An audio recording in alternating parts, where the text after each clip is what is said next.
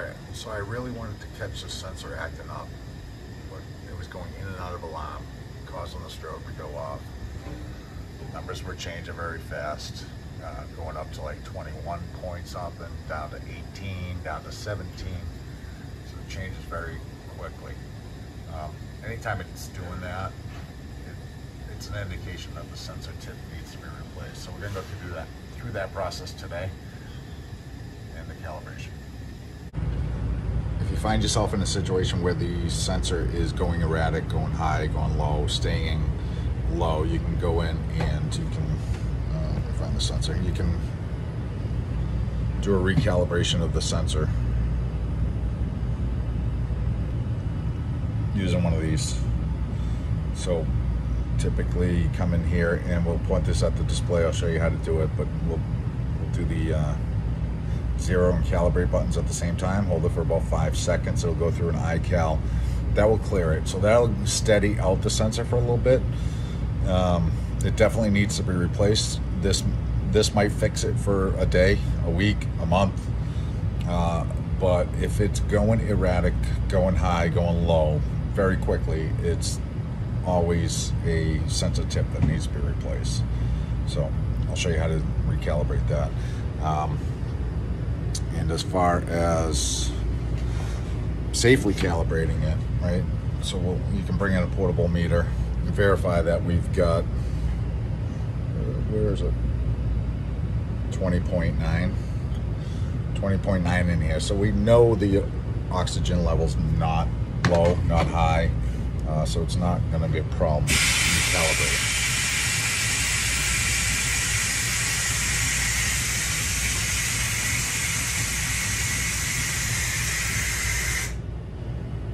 Nitrogen tank just blew off, but didn't decrease my oxygen. I'm good.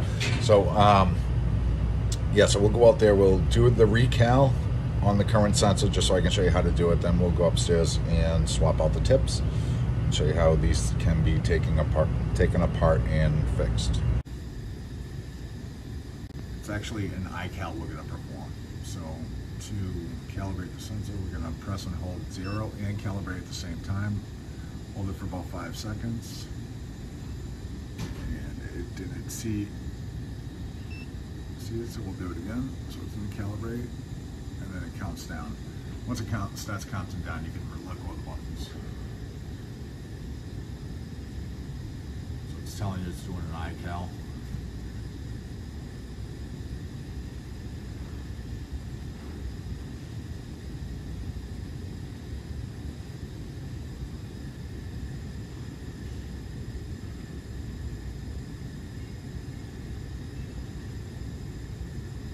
This is where you would apply a span gas, but with the oxygen recalibration, you don't need to apply a span gas.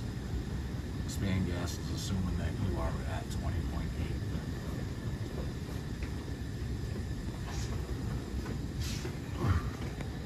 Going in here.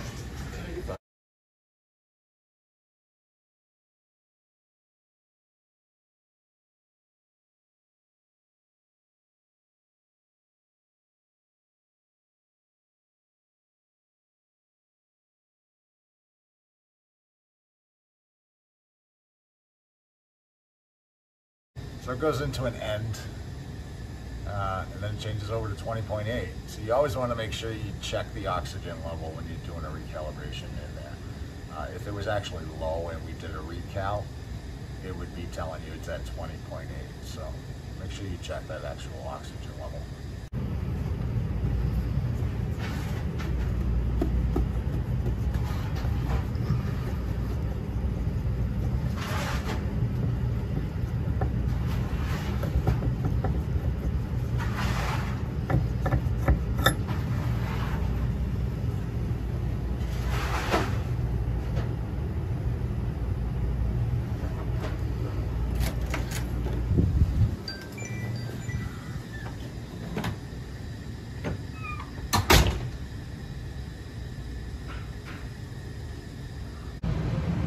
All right, we're going to go ahead and replace this sensor. This was last done February 18th, 2020. Today is February 4th, 2022. So it didn't quite make the 2 years. They typically usually last about 2 years. So we have got them on a PM schedule to replace them in a regular interval, but this one was acting up before it was due to be replaced. So what I do is I take the sensor, the tip where you normally connect the tubing when you're doing calibrations, and I throw in a couple of washers.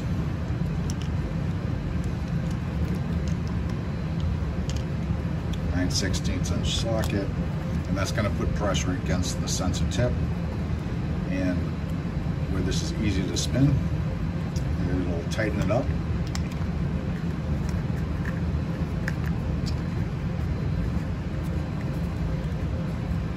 So that firms up. Then I take little stainless steel metal shims. I actually got them from the first one that I took apart,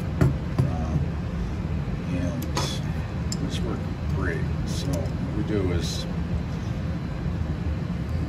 you get that gripped onto a pair of channel locks, and you slide it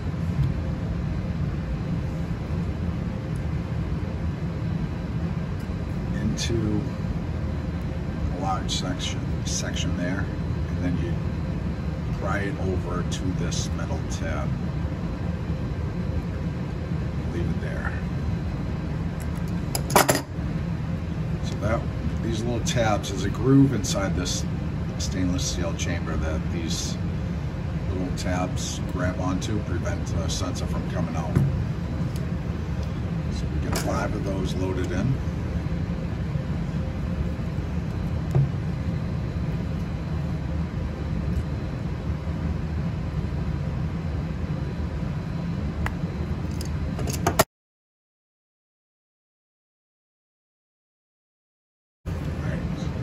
See here, and the metal shims right behind each of those black tabs, and all you do is tighten in this cap. The sensor will work itself up. The tabs will all be past that groove, and then the shims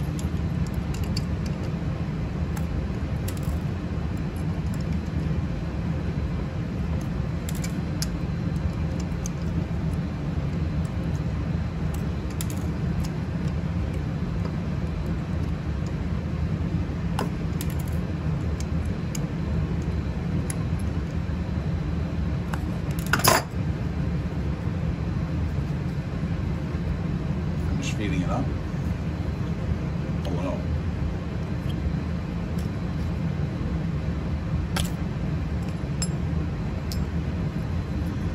So inside you'll find a little plastic ring, stainless steel ring, and a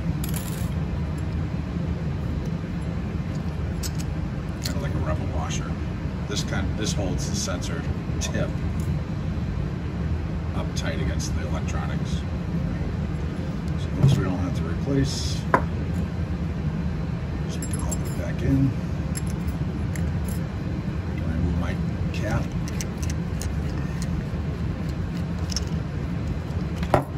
So that for the next one. So now this is a sticky tab under here that also holds the sensor on. Put a little bit of pressure on it, wiggle it off. It's really the sticky tab that's going to be holding that on. Grab this with the channel locks and just gently try to work it out straight.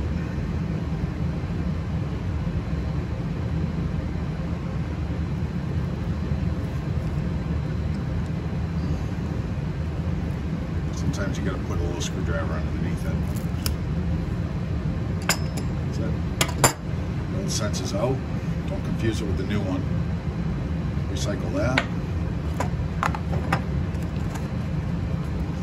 Alright. Open the new sensor. So it's this is the kit number. I believe we're getting these at Granger or Zorro. if you buy this whole assembly, I think you're up around $700–800. These are about $250. But this is the best option because it's in a sealed container. It's not exposed to the air. Do not open this sealed container until ready to place sensor in service. It's because as soon as this is exposed to the air, it's going to start reacting to the air and creating voltage. So it's essentially like a battery. There's chemicals in this that, with chemical reaction, it produces a voltage.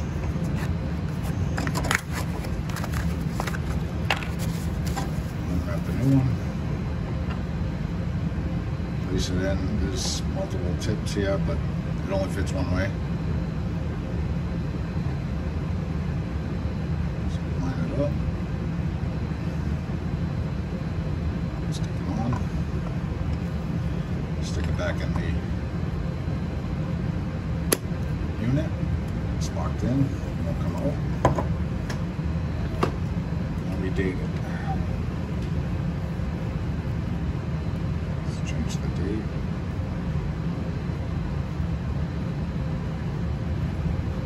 That's all there is to it. We'll go downstairs. We'll install this sensor.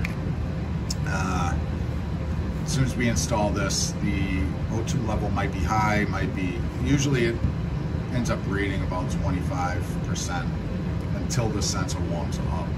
As soon as the sensor starts warming up, that oxygen level will keep dropping to the point you'll probably go into alarm. You'll drop below 19%, and you've got to go back and recalibrate it. So after I install this, we do the iCal, the zero calibrate at the same time at the display. We do an iCal on it. Go back about every half an hour to an hour later to do another recal. It's probably about 2 to 3 hours before it totally steadies out and you're good. Don't just leave the building because chances are it'll be going back into alarm for a low oxygen reading.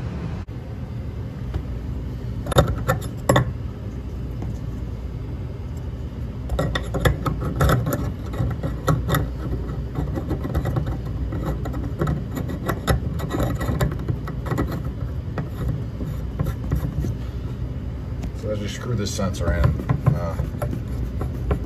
all the connectors will automatically line up and grab its connection and screw it in safely. You don't need to power down the sensor to remove these. It's designed to drop out one of the taps before the other, so it essentially kills power to it before you take it all the way out. All right, now we just gotta go over to the sensor head, and it'll be counted down. We'll do an iCal on it.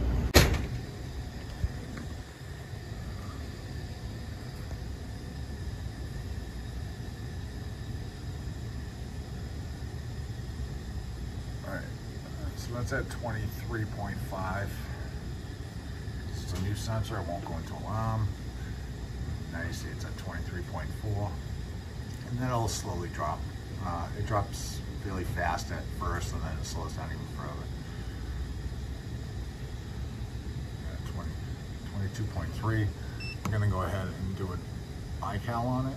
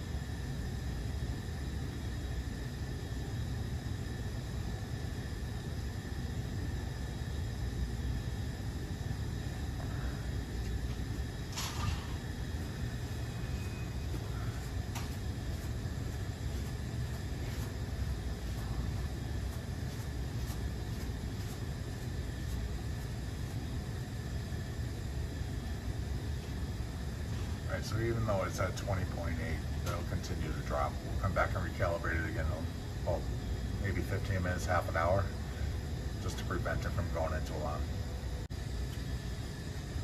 So it's been about 20 minutes and we've dropped down to 19.5.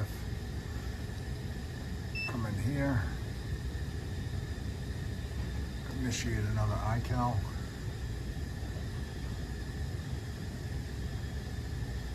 Again, it'll count down, it'll go through it, we'll end up reading 20.8 once we're done.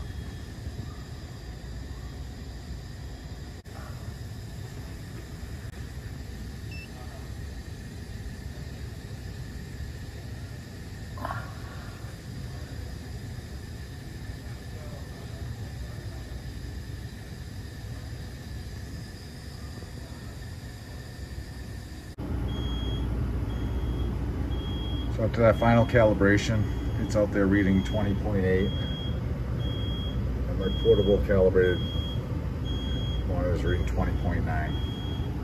Alright, so always check to verify that that last calibration, when you send that to the 20.8, you don't have a low oxygen situation in the room. So I think we are good. We'll call it a night.